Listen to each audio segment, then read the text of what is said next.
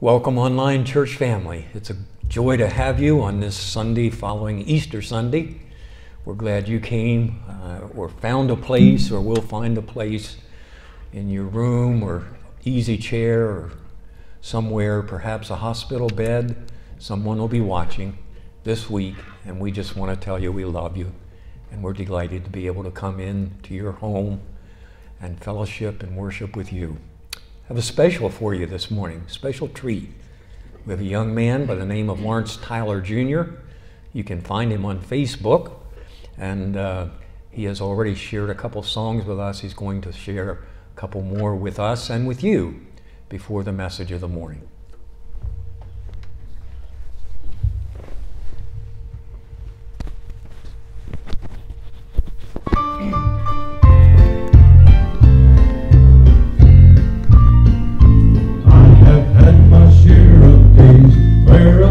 Amazing grace, when I called out to the Master, hear my cry.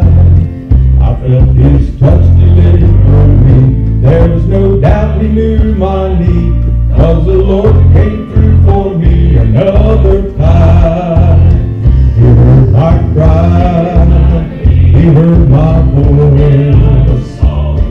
He saw me in distress and rescued me.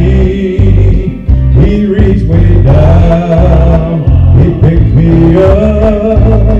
Oh, hallelujah, praise His name, He rescued me. There's never been, nor will there be, a moment when the Lord can't hear me, even though the devil deals the doubt he brings. I know from experience, when I call on God, He'll come, 'cause He's been faithful to supply my every need. He heard my cry, He heard my voice. He saw me in distress and rescued me. He reached way down, He picked me up. Oh, hallelujah, praise His name, He rescued me. He heard my voice.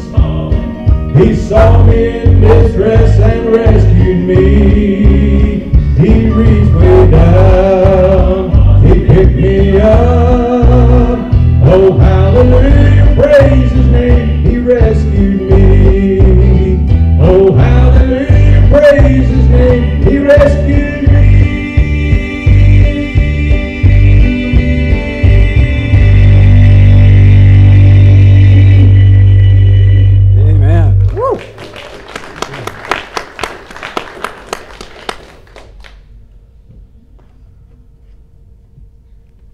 Catch my breath here.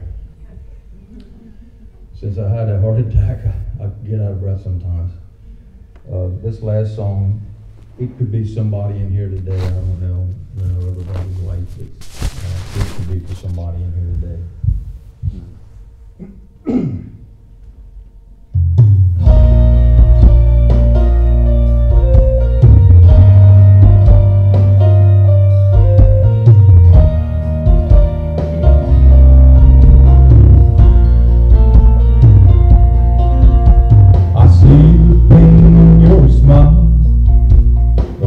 Look in your eye, the tears that you won't let go. You're afraid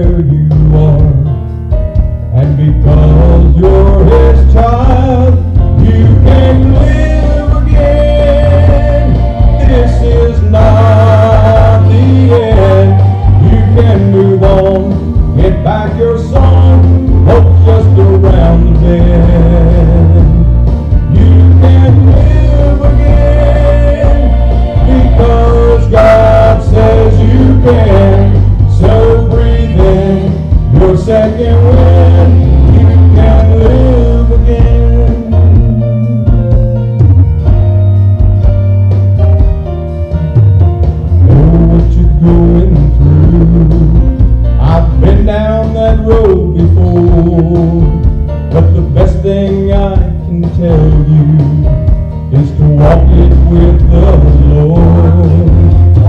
The devil says you're done, oh, but don't believe that lie, 'cause you know God's word is true. And that's the reason why you can live again. This is not the end. You can move on, get back your song, hope just around the bend. You can live again because God says you can. So breathe in your second wind. You can live again.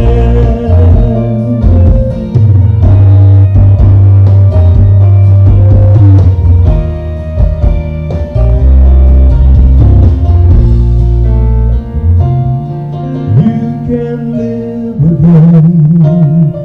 This is not the end. You can move on, get back your song, hope just around the bend.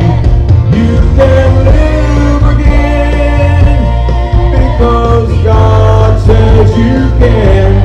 So breathe in your second wind. You can live again.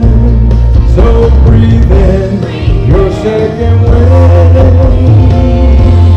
You can live again.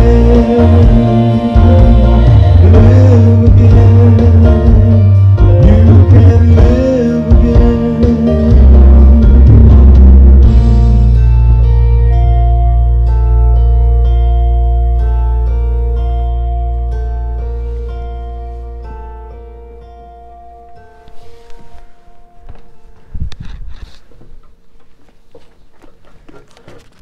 I was waiting for you to applaud because I was going to say, if you do it for him, you got to do it for the preacher at the end of the message.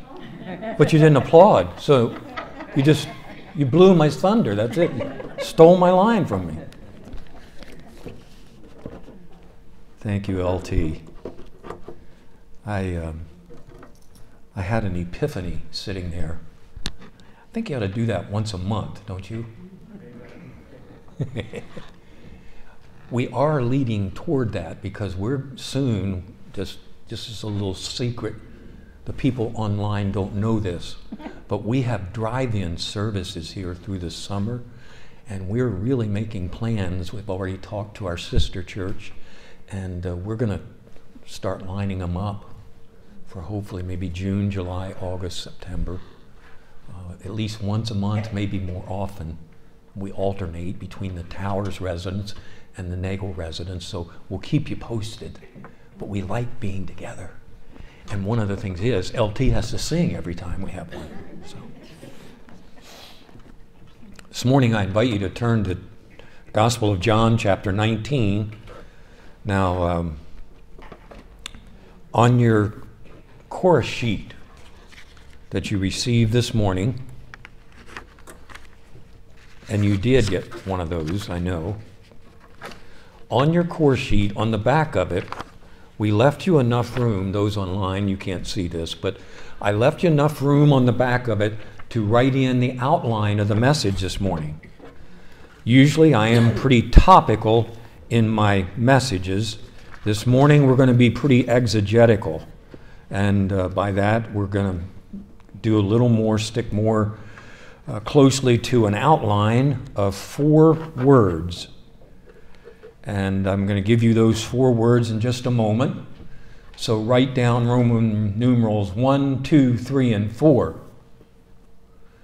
Fortunately, I'm in a more senior adult congregation, and they know what Roman numerals are. If there are any here under 30, they wouldn't know what I was even talking about. But the only reason I'm saying that is because I use Roman numerals in my outline, so I just thought you want to duplicate what I have here. 4 words. 4 words based on the face of John the Revelator. We've been looking at faces around the cross. And I, as a pastor, often feel, as I do at Christmas time, the same at Easter, I think sometimes we as evangelicals take a one Sunday kind of holiday trip and look into the Word and spend one Sunday, and as soon as Christmas is done, we put the creche away and the wise men go back to Persia and the shepherds go back to the hillside, and we keep them there for another year. And then at Easter, we kind of do the same thing. We get the tomb pictures out and the cross and the palms and the lilies, and we have a kind of a one Sunday celebration, and we call it Easter. And then as soon as Easter's over, we kind of put that back in storage and we move on. Well, we're not doing that today. We're lingering at the cross today. We've been looking at faces around the cross. And we've looked at a plethora of faces, a number of different persons and personalities. Today, I think, is one of the most fascinating faces that was found at the cross, and that's the face of John. I invite you, and then I'll give you the outline. Let me read for you the scripture passage, if you have a Bible or tablet. John chapter 19, the Gospel of John, chapter 19, down at verse about 25, 26. Standing near the cross were Jesus' mother, Mary, his aunt, the wife of Cleopas, and Mary Magdalene. When Jesus saw his mother standing there beside me, his close friend, no boasting there, just, oh yeah, Jesus, oh, his mother was standing by me. My name is John. He doesn't mention that, but I'm his close friend. I just want to throw that in by his own evaluation. Now, we're going to look at that briefly. Standing close to his friend, Mary standing by me, close to his close friend, that's John, writing autobiographically. He said to her, "He is your son." And to me, he said, "She is your mother." And from then on, I took her into my home. 4 words. They all begin with A. The aunt, A-U-N-T, as in relative. The aunt. The agape, A-G-A-P-E. The appointment. And the ambassador. Now, all 4 of these come out of or are related and connected to the person of John. Who was John? How did he get to this place? What do we know about him? Well, we know several things historically. Let me give you a little background. We'll exegete